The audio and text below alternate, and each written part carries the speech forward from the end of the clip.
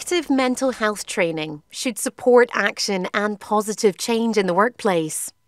This requires improving employees' knowledge, ability and confidence to promote a mentally healthy workplace and challenge stigma and discrimination. Training should not be thought of as a magic wand. When planning how to make change, don't automatically start with training. First, carefully assess what knowledge and skill gaps should be targeted. What are the most effective ways to address those? Then put a strategy in place to introduce, get buy-in and roll out training, learning and development.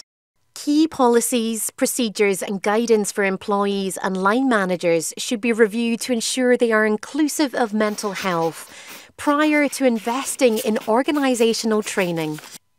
Effective mental health training approaches include communicating why it's important that employees attend training. What will they learn and how it will help them? Encouraging employees to attend sessions and allowing them protected time during their working day to do so. Ensuring development opportunities are available and accessible to all employees, tailored to their role, shift patterns and learning styles or disabilities.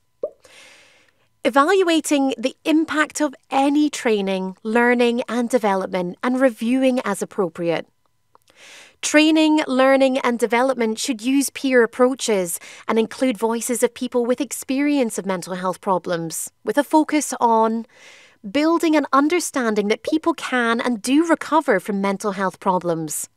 Investing in train-the-trainer approaches to embed effective capacity building approaches and create sustainability.